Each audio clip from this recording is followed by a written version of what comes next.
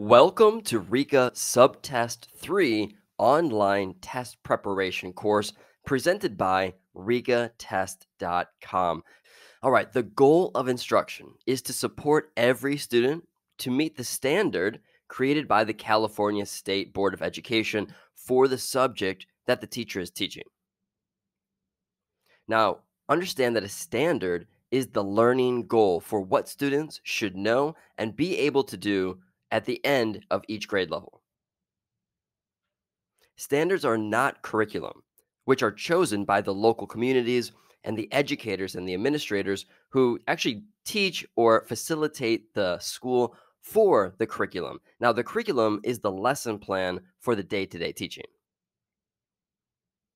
Stating that you will use a balanced and comprehensive reading program on your Rica essay is crucial. Let's go over the meanings of these now.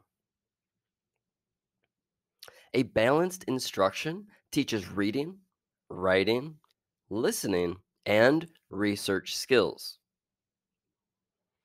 Comprehensive instruction uses the four key components from the balanced instruction to implement the gradual release of responsibility instructional strategy, which is a short series of lessons where the first lesson, the teacher models the activity using think alouds while the children watch and observe.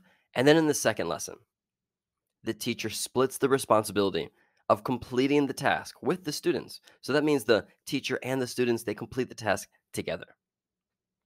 Then in the third lesson, the teacher releases the responsibility to the students to complete the task independently in order to demonstrate which students have mastered the skill that's being taught. A core principle of reading instruction is that teachers design instruction based on students' assessment results.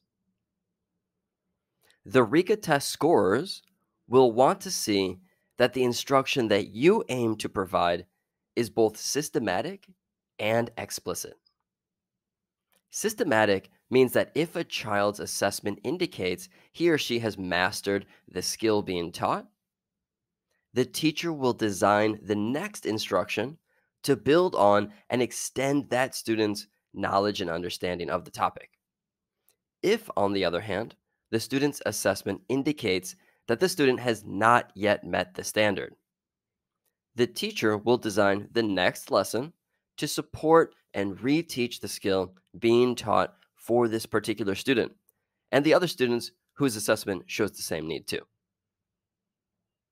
According to the Rica Test content specifications, teachers who practice systematic and explicit instruction use the following techniques. The teacher has a list of the exact content standards that need to be mastered, as well as the ones that have already been taught. This teacher will also understand which students have demonstrated mastery of that standard using individual student profiles, as well as creating a collective class profile. As a principle of the systematic and explicit instruction, the Rica Test scorers will want to see that you use small group instruction. Next, we have differentiated instruction, which is when the teacher makes instructional adjustments to meet the needs of each student.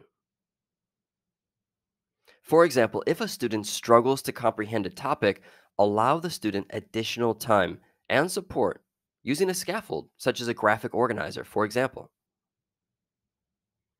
Teachers will work throughout the year to complete instructional planning. This includes short-term planning and long-term planning. Teachers use the short-term planning to discuss topics to teach for the following week or the next unit. Teachers use long-term planning to create broad outlines of units for the semester or even the year. Both short and long-term planning leads to daily evidence-based instruction. Feeling nervous about taking your Rica test? Click the link in the description below, get full access to this Rica Test Prep course, and start feeling prepared for test day.